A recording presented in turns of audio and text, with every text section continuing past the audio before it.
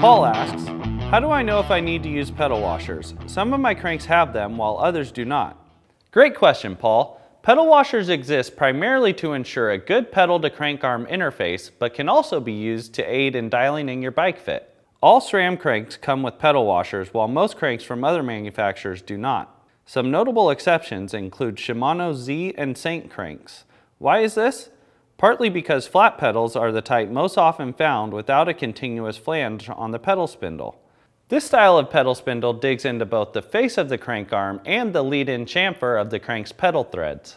So, do you need to use pedal washers on a SRAM crank with a continuous flange pedal spindle? Not really, but you may want to in order to get the Q factor you need. Q factor is a horizontal measurement between the two faces of the pedal seat on a given crankset. For example, this SRAM XX1 crank has a 168mm Q factor. Omitting the pedal washers will narrow your Q factor by 2mm. A narrower stance is good for riders with narrow hips.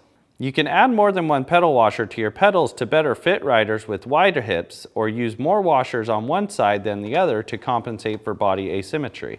The thing you have to watch out for when using more than one washer on your pedals is that you need to make sure there's enough thread engagement with the crank arm.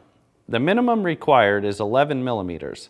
If you need to increase your Q factor more than your pedal threads will allow, some pedal brands offer longer pedal spindles, or you can get pedal extensions.